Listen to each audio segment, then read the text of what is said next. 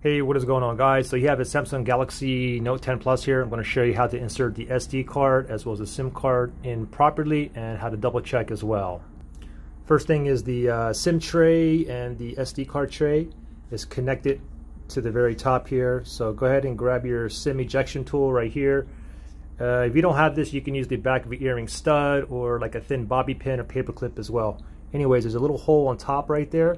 Just go ahead and put the needle in there and give it a little pressure till it kind of pops out right there. And now you can go ahead and kind of slide out the tray.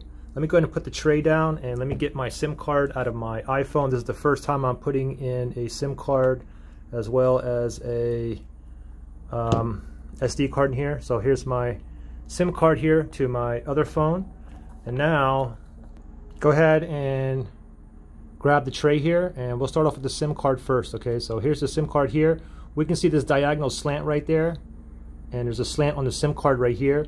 So simply place this on here, and you want to press down till you hear like a little snap so it doesn't come out. Okay, so you can see it right here. Remember, the pin is on the bottom right hand side, and you can see how that looks here. And let me go ahead and grab the SD card here, and the SD card goes in exactly how it looks like here on the cutout. So simply pop that on here, and you do want to go ahead and press it in to hear like a little snap here. Okay, it's in, and to double check here, make sure it's not going to fall out. Let me go ahead and slide this in. Let's go ahead and slide this in, and let's see if it registers right away. It said no SIM on there, no network. Give it a second here. Okay, just found my T-Mobile right there. And let me go ahead and slide up here, and let me put my password in. Now it says here, service provider update. So I'm going to go ahead and click on OK. The device is going to restart here.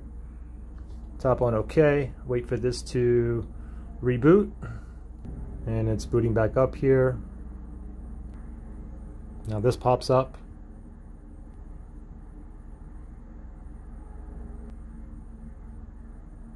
Okay, so we're back up here. And you can see up here, you can see the bars right there. It did say LTE there a moment ago as well. Now I'll check the settings of the SIM card there. So simply you can just scroll down, tap on the gear icon to go into the settings here. Then tap on connections right here. And then what we want to do is we want to go down to mobile networks. Tap on that. You can see that I have my data roaming. It's on by default. Your network mode here, you can see LTE, 3G, 2G, it's on auto connect right there. Access points, automatically found my T-Mobile here in the US, and I can tap on there for network operators, and I can also do like a search automatically, so I know the SIM card is up and running. Now we're going to check the SD card here. If I simply scroll down notifications, you can see right here it says unsupported SD card. As you can read right there, it says this device doesn't support this SD card.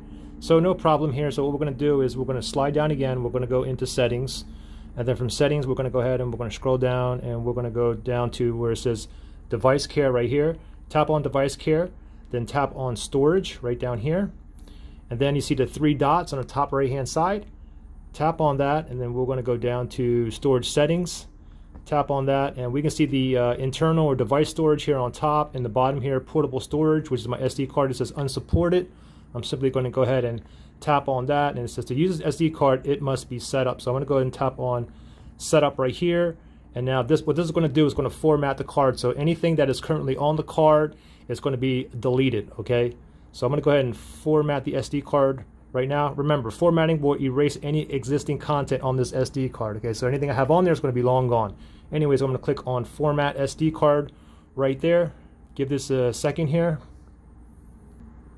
Okay, looks like it's done here. I can go ahead and click on done right there, and now we can see the SD card is down here and it's good to go. Okay, any questions or anything, just comment below. Thanks for watching, guys.